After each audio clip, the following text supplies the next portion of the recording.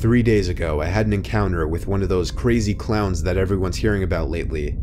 Most people are running into them on the road in the safety of their cars. I, however, had a much more disturbing encounter. I live in Massachusetts. My property is enclosed by trees with a long, winding driveway leading to the road. During the day, I was cutting down a drooping branch from a tree above the entrance to my property. That's when I first saw him. A clown. Or a guy dressed as a clown, I should say, walking down the side of the road and stopping very slowly right at the center of the start of my driveway.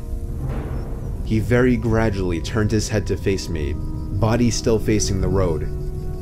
I had to give him credit, his clown costume was terrifying. The mask looked horror movie status.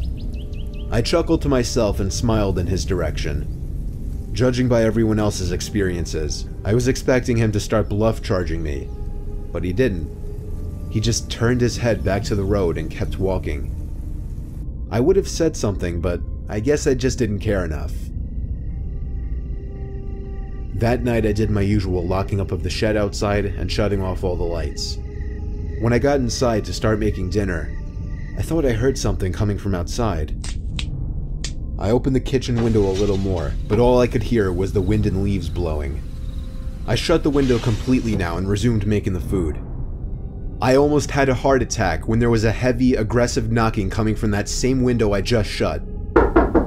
My whole body immediately went into panic mode. I felt every body part shaking, and my heart thumping twice as much than usual. I took the knife I had sitting on the counter and brought myself to look out the window, but it was literally too dark to even see past the glass. Once again, I struggled to sum up the courage to do something I felt needed to be done, which was this time to turn on the patio light and go outside. So I walked over to the back sliding glass door in my kitchen, put my finger under the light switch, afraid to flick it, waiting for a good 5 seconds, and finally did it. The horror I was afraid to experience out there came prematurely before I could even step outside. The patio light exposed the same clown from earlier, standing right outside the sliding glass door, head tilted like a dog staring at me behind the ugly mask. I could have and probably should have opened the door there and then and stabbed the guy, or at least threatened him, but it's so easy to think back and say I should have done that. Instead, I simply ran upstairs to the telephone where I called the police.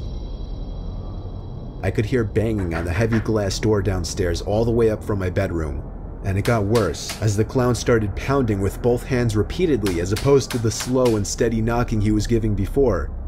It got the worst when the clown started screaming like a psychotic asylum patient over the sounds of the pounding on the door. I felt like I was going to die.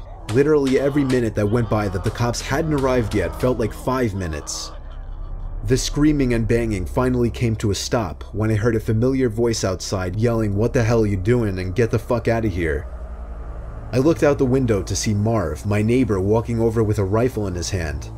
When I went outside to greet and thank him, he told me the clown ran off into the woods.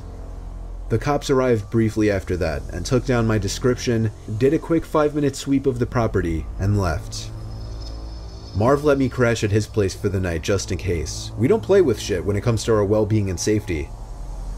So yeah, at the time I'm sharing this, that was only 3 days ago, in the midst of all this clown horror.